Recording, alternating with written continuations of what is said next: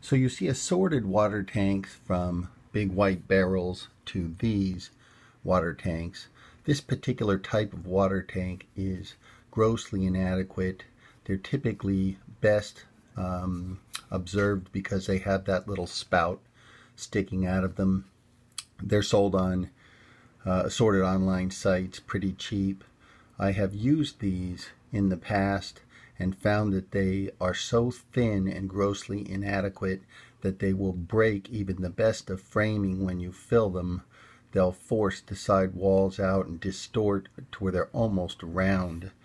And my suggestion would be to go to the tanks that we use now. The brand is Todd, T-O-D-D. You can find them by a simple Google search.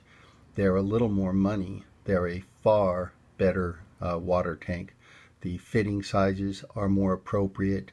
They are threaded. It's not like a little hose clamp you're sticking on. So if you're going to use the former tanks, you're going to need to just assume that they will end up round. And every time you hit a bump, that stress is going to be against however you framed it. Would not be my choice. No how, no way.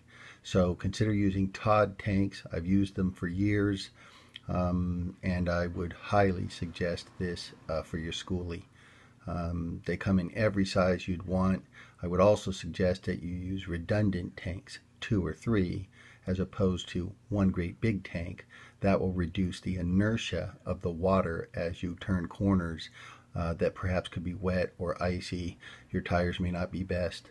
So it's best to have several tanks around in several locations, simply piped together. You can connect them to a typical 12-volt pump that you can get on Amazon any day of the week. So I hope this is helpful. It's why I make the videos. And all the best to you in your schoolie. Bye now.